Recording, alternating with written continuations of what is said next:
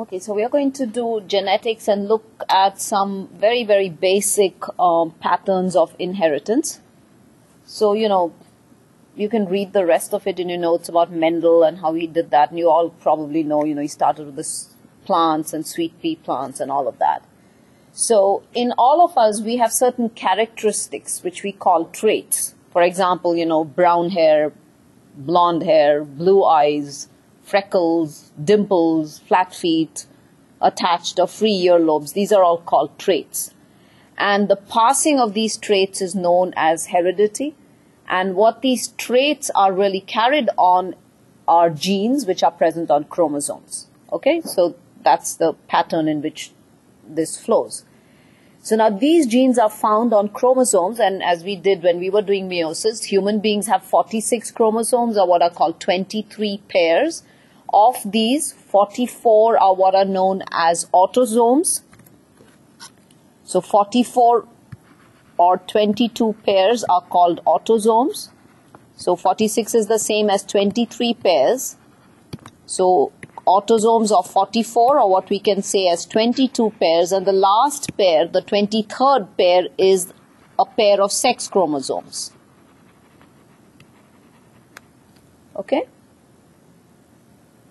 In females, this is how they have 46 chromosomes, 22 pairs of autosomes, and the pair of sex chromosomes in females both are X. So we write female as, this is the way we write females, and this is what we write for males, right? So females will be 44XX, males will be 44XY. So the last pair is different. They have one X and one Y, and we have both are X's. So when gametes are formed, when we were talking, about fertilization, and I mentioned this at that time, when a gamete is formed, it will be 22 plus X, right? That's the only possible combination. In the male, it could be 22 plus X, or it could be 22 plus Y, which is why if the Y meets the X, you get a boy. If X meets X, you get a girl. So it's the father who determines the sex of the child. So now these genes, what they do is they control the production of proteins, and it's these proteins which actually determine traits, and every gene controls one specific protein. We have conditions where there are some genes which are extremely strong, and we call them dominant genes. Others which are not strong, we call them recessive genes. Dominant genes, when they are present with a recessive gene, they will always mask the recessive gene. It's like they don't allow that recessive gene to be expressed. It's like having a strong man and a weak person. The strong person will always kind of dominate over the weak. So something like that. So when a dominant gene is present with a recessive gene, it will not allow the recessive gene to be expressed. The dominant gene will always suppress it or mask it, okay? Traditionally, dominant genes are always, not everything in the body is as simple as being every trait in our body is as simple as being dominant and recessive. There are some which kind of coexist, okay? But in some cases, some traits, for example, the color of hair or maybe height or all this have dominant and recessive traits. So traditionally, whenever there is a dominant gene expressed, let's say we're talking about height, and we represent the gene for height with the letter T, okay? So tall and short. So dominant gene is always written in uppercase, and it will be written as a big T. And that will tell you that the big T is tall. And so if a person has even only just one of the big T's and another tiny T, they will still be tall, okay? The recessive gene, that in other words, the gene for short is T. So you can see both are for height. So the trait is height. This is the gene for tall. This is the gene for short. Dominant gene is always traditionally written in uppercase. Recessive gene is always written in lowercase, okay? So this would be short, and this would be tall. To give you another example, suppose we talk about freckles. The gene for freckles is dominant, and the gene for no freckles is recessive. So gene for freckles we will write with F, and the gene for no freckles we'll write with little f. So freckles is the trait, okay? So this means person has freckles. If they have 2 of these, they don't have freckles. Okay? Now, for these things that I'm representing, tall and short, have freckles or don't have freckles, these are what we say the forms of the gene for the trait or characteristic. So this, I can say, is the tall form of the gene. This is the short form of the gene for the trait height. This is the having freckles. This is not having freckles for the trait freckles. Okay? So here, these most traits in our body are represented by forms which are known as alleles. So this is an allele, this is an allele, and we usually have 2 forms of the allele. For any trait, we have 2 forms because we get one from our father and we get one from our mother, right? Now, some traits have multiple alleles, so it's not as simple as just having these 2. There may be many more. Skin color is one, blood groups, as we'll see, is another one. Now, whenever the alleles are very similar, they're exactly alike, we call them homozygous. So it is from, if you look at the word homosexual, the same sex, right? So homozygous means same. So you could have 2 of the big T genes, 2 of the big F genes, or like I've shown you here, 2 of big H genes, or you could have 2 of the small t or 2 of the small f, right? They are both the same. So we would say here that this would be homozygous. This is also homozygous. We will call this homozygous dominant, right? So that one would be called homozygous dominant because both genes are dominant. This one, what would we call it? Yes, we would call it homozygous recessive, just to tell you that both alleles are recessive here. Follow? When they are different, when you have one allele different for the other, they both represent the same trait, but they are different because one is one form, one is the other. Like you have a tall and a short gene together, or one for freckles and one without freckles together, like this. This is heterozygous, like, the way you can remember heterosexual, different sex, okay? So this is heterozygous. Can you see this? Now, whenever someone is homozygous dominant this way, the trait will be expressed because, both are dominant genes. When someone is heterozygous, also the trait will be expressed because remember, a dominant gene masks a recessive gene. And in order to have a recessive trait expressed, you have to have them as homozygous recessive. Do you understand? There shouldn't be any one dominant gene in the picture, otherwise it will mask it. Everyone follow that? Okay. Then we have 2 more terms. One, I'll talk about phenotype first. Phenotype is the physical makeup. That is something that you can actually physically describe. So this trait can be described. You can use an adjective for it. It's what you can actually see. So what you can see. All these things that I was telling you, being tall, being short, having blonde hair, having brown hair, having blue eyes, having very pale skin, having freckles, not having freckles. See, I'm able to describe it just by looking at that person. So I'm using all these adjectives. I'm saying physically I'm able to describe it. That is known as phenotype. Okay? Genotype is the genetic makeup, which you cannot necessarily tell. For example, you don't know, say like I said, that for height, the tall gene is dominant and the short gene represented by little t is recessive. So a person with this would be tall. A person with this also would be tall, right? So when you see a tall person, you don't know whether their alleles are like this or their alleles are like this, isn't it? So that is called the genotype, the genetic makeup, which you sometimes will have to actually do a genome study in order to see what their genetic makeup is. In other words, you don't know exactly what kind of alleles they have. Sometimes, of course, you can tell. For example, if I told you that a person height is not a very good example because, it depends on which country you are. Tall and short kind of varies in different countries. But let's say freckles. This is for freckles. This is without freckles. If someone has freckles, that person could be this. Or that person could be this too, right? Because you need only one dominant gene to be present for the trait to be expressed.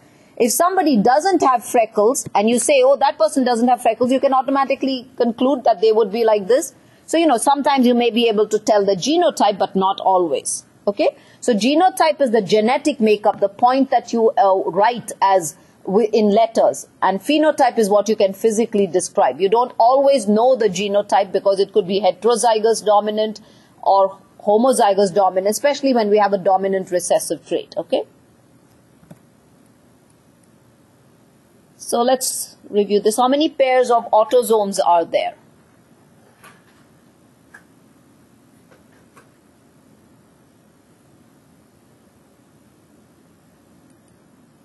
22, yes. So let's look at some patterns of inheritance. So what I was describing all this while, this dominant and recessive, and the uppercase for dominant and the lowercase for recessive, that's what is known as complete inheritance, where you don't have an in-between thing. It's very black and white. The alleles are either dominant or they're recessive. The dominant gene allele will always mask the recessive allele. In order for the recessive gene to be expressed or the recessive allele to be expressed, it has to be presented in the homozygous recessive form, right? We just saw that. The second one is what is known as incomplete inheritance, seen quite often in plants. This is when neither is dominant nor recessive. So you kind of mix the two. It's like mixing colors. You'll get something in between. For example, in plants, seen extremely well in plants, you take a red flower and red hibiscus flower, and you breed it with, make a hybrid with a red and a white. You'll get a pink. See, it's an in-between. Neither one is dominant, right? So that's why it's called incomplete inheritance. It's also seen in these palomino horses where you take a brown horse and you take a white horse, and the palomino which is born has both brown and white in its coat. See, so that's one. Another example, as given in your books, but some geneticists actually put this as co-dominance, but we'll go with your book. This is seen in a condition which is known as sickle cell anemia. In sickle cell anemia, what happens is that the hemoglobin in sickle cell anemia is is not properly formed, so it's not able to hold on to oxygen. And these people then have, they suffer from oxygen deficit, and in certain cases the cells also become sickle shaped, and the red blood cells are round. These cells kind of under low oxygen tension, they look like a sickle, and they can, cause a lot of problems. So if the normal gene for hemoglobin is represented by the letter S, the gene for sickle cell anemia is represented by S dash. Okay? So somebody who's like this has normal hemoglobin. They don't suffer from anything.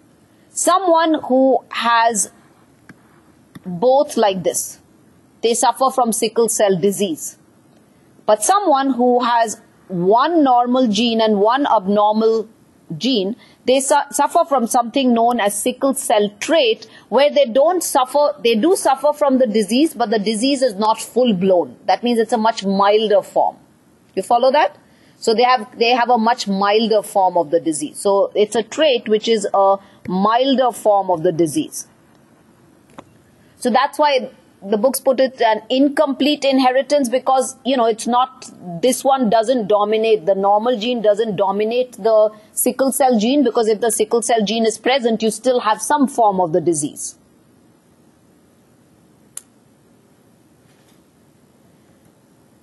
Then we have another type which is called co-dominance, which is where both the alleles, if present, are expressed. And blood typing is a very, very good example. Here we have, you remember when you had blood group A, you had antigen A. If you were blood group B, you had antigen B, right? So here the A and the B antigens are equally dominant. They have equal sort of roles to play. So if A and B are present together, you get another blood group, so they sort of exist. So this is known as AB group. You got that? So that's why it's called co-dominance. However, in blood groups, we also have a recessive kind of an allele. If someone has blood group O, and we represent it like this, the O group is recessive. Got that? So if it is O group is present with the A allele or the B allele, the A or the B will express itself. You see that? So someone with blood group A could have both alleles of A. You understand? Like this. Or they could have A and O, right? Because O is recessive. Someone with B would have B, or they could be BO. Get that?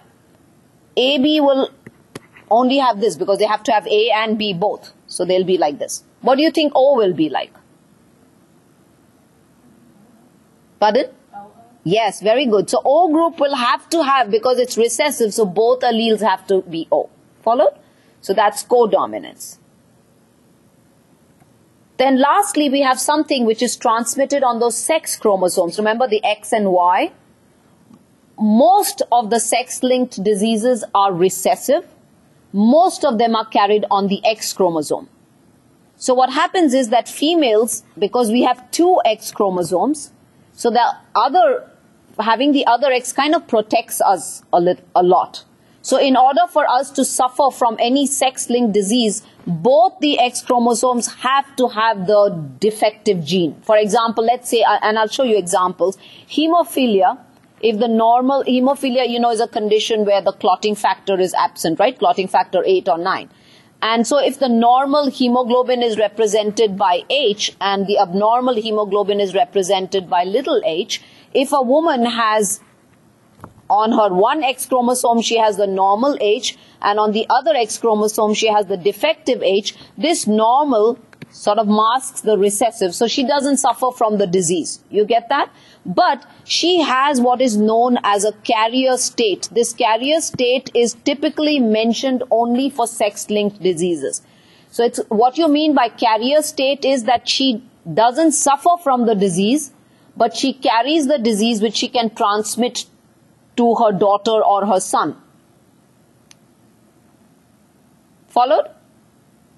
For a guy, since this hemophilic gene is only present on the X chromosome, with a guy, if he has the normal gene, he's fine.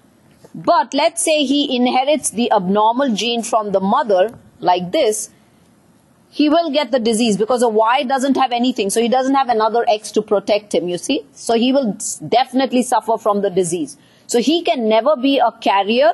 He will always either suffer from the disease or he'll be normal. And he always gets it from the mother because remember, the Y comes from the dad, the X has to come from the mother, right? Have you all understood this part? Okay. So let's now do a few of these. So first we'll do sex determination and complete inheritance, where we are doing dominant and recessive, okay? So let's do sex inheritance first. So I have these squares called Punnett squares. These are known as Punnett squares. Punnett squares. That's what it's called. So I have these already made out. So here is the female gamete. So this side is the female gamete. So in any case, it can only be X. And here is the male gamete. So it could be either a sperm with the X chromosome or a sperm with the Y chromosome. So what we do is we kind of mix them like this. We go this way, then we mix this with this and take this with this. So in any pregnancy, there are four possibilities, right? Either this X can meet this X, so you will get XX. Or this X can meet this X, you'll get XX. Either this X can meet this Y, so you'll get XY. Or this X can meet this Y, you get XY. Do you see that? So there are four possibilities. Of these you can see there's a 50% chance that it will be a girl in any pregnancy and 50% chance that it will be a boy. Right? Okay? Because if we say each is 25%, there are four. So 50% chances that it's a girl, 50% chances that it's a boy. This is how sex will be determined at conception. Now let's look at, I mentioned some example. Let's look at this. Say that I give you this information that the gene for dimples is dominant, for the presence of dimples on the cheek, and we represent it by capital D. Okay?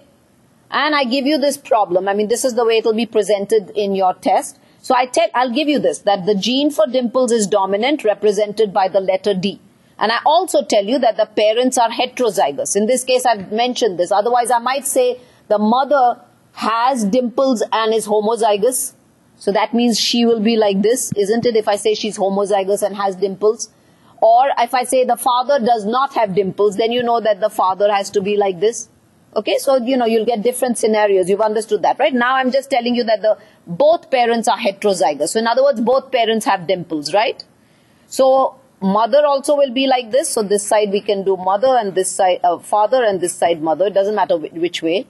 And traditionally we always put the uppercase letter before the lowercase. It just makes it easier for us to see. And so here is how we are only worried about these. So when the gamete is formed, it will split like this. So the gamete may have the D gene or may not, or may have the little d gene, right? D and D, it will split like this, D and D. Got it?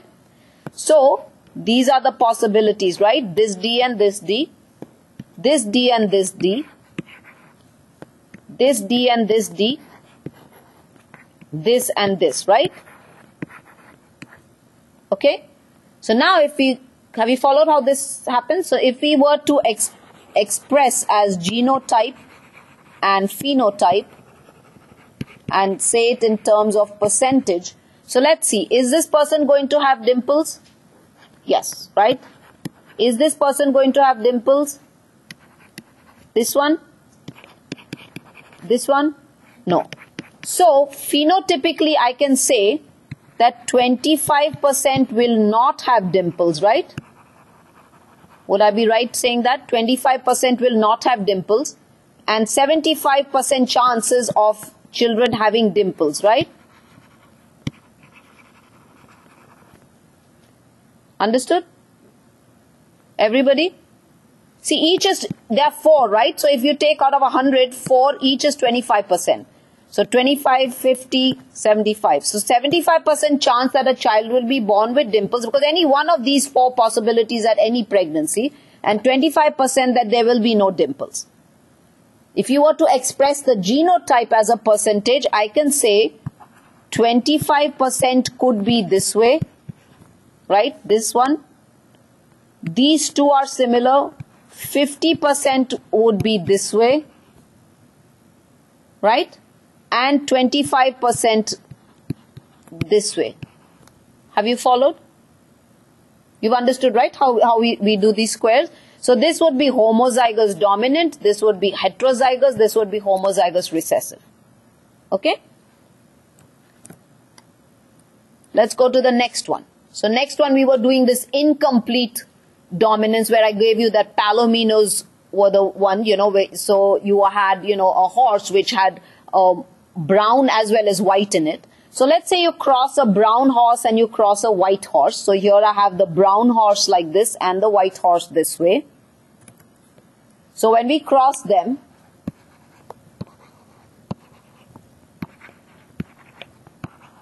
so what will be the phenotype here?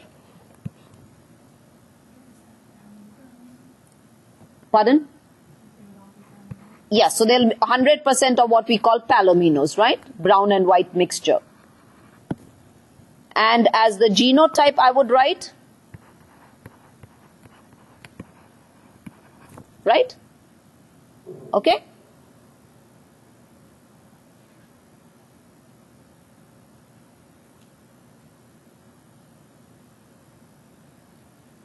So 100% heterozygous or 100% BW.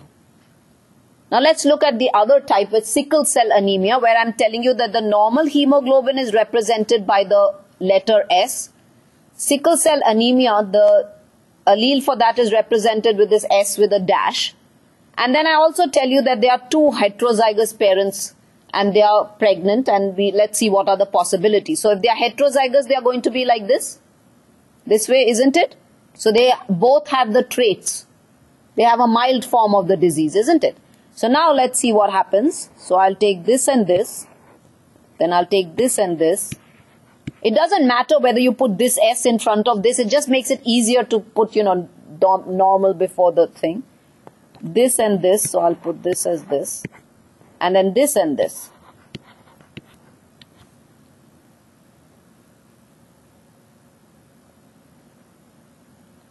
So now, phenotypically tell me what percent of children will be normal? 25, okay. 25% will be normal. What percent of children will have the trait? 50% will have the trait, right? Because this one and this one will have the trait, the mild form of the disease, right? And what percent will have the full-blown disease? 25. 25 will have the full-blown disease, which is this person here, right? Okay? And genotypically, if we had to write, we'll write 25% as SS, 50% as S and S dash, and 25% as S dash and S dash. Right? Okay?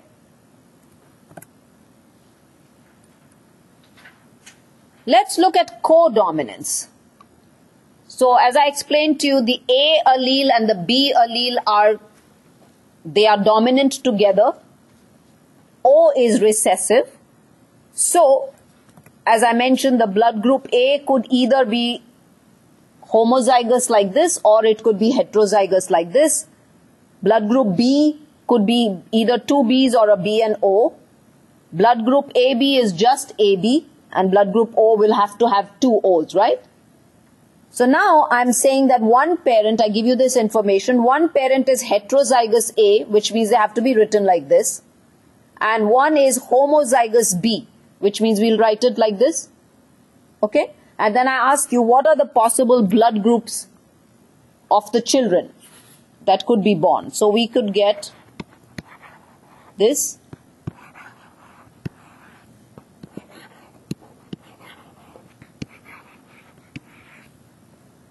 Right? So what are the possible blood groups that the children could have? Yes, A, B or B group, right? So you can actually rule out whether someone is the father or not, but you can never definitely say it's not. So if the mother, for example, was AO and say the father was O group, now the children can only be AB or over here like this, right? So let's look at this. So can we say whether the father, this person with the O group, whether he could be the father or not? So you can only rule out that this person cannot be the father, but you can never say this person can or can't. So let me give you this example. So I'm telling you the child is born with B group and there's another child who's born with AB group. These are the only two possibilities what we see, A, B or B, and they can come if these are the things. We know that the mother is like this, right? So let's say if the father was actually O group. Okay? So what will happen?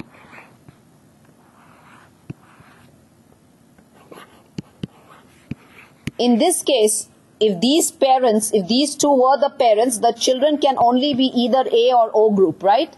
But there we saw the children were AB or B group, right? So we can say, okay, this guy is not the father, someone else is the father. So you can only rule out paternity, but you can't say definitely, whether this person is or isn't this person is the father, okay? So that's how blood groups are, used for paternity. I mean, now they do a lot more testing, but this is just a very simple way of finding out. So here is sex-linked inheritance. So let's say the normal gene, so we're looking at hemophilia here. So the normal gene, the allele is H. It's in uppercase H. The hemophilic gene, because it's a recessive gene, it's written as lowercase h. And I'm saying that the father is hemophilic and the mother is normal. So now because it's sex-linked, I have to use the X and the Y thing, and then on top of them I have to write these alleles, right? So I said the mother is normal, so the mother would be XX, and so both her X's, when they will have the normal gene. I said the father is hemophilic, so he's X with the little h and Y. The Y doesn't have the gene on it. So these are the possibilities.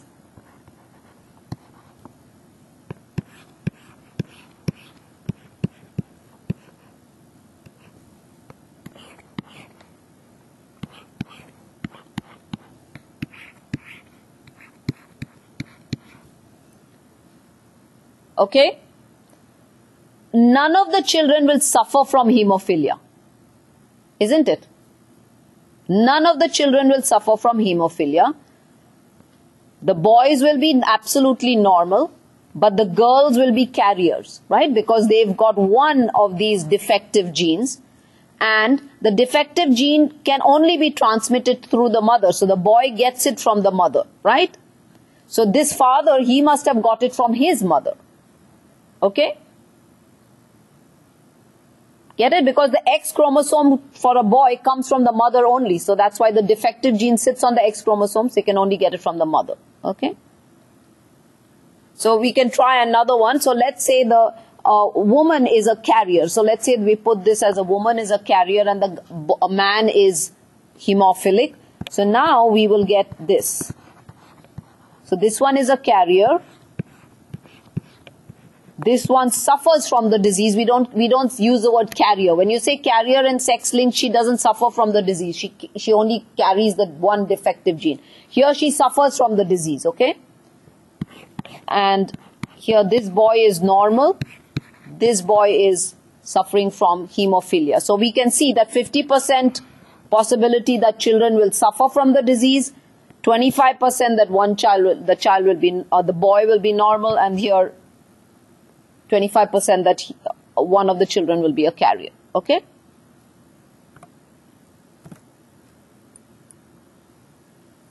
Okay. Why do you think only the mother passes on X-linked diseases to the son?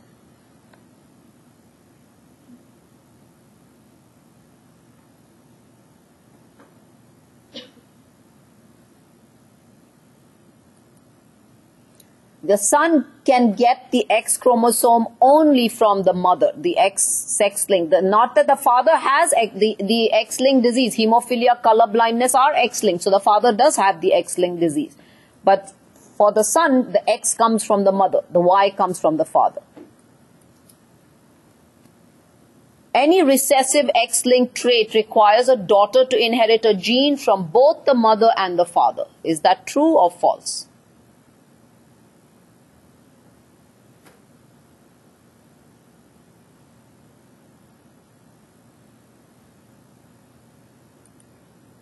It is true, and so that means she has to get the defective gene both from the mother and the father. So let's look at this example I gave you. I wiped it out. So I said, let's say that the mother was a carrier. So here, this is how it was. So this child is a carrier. This girl is a carrier. This girl, however, suffers from the disease. So can you see she gets one defective gene from the mother, and she gets one from the father. So she has to get it from both. Do you see that? So therefore, she has to get it from both. So she has to inherit a gene from both the mother and the father.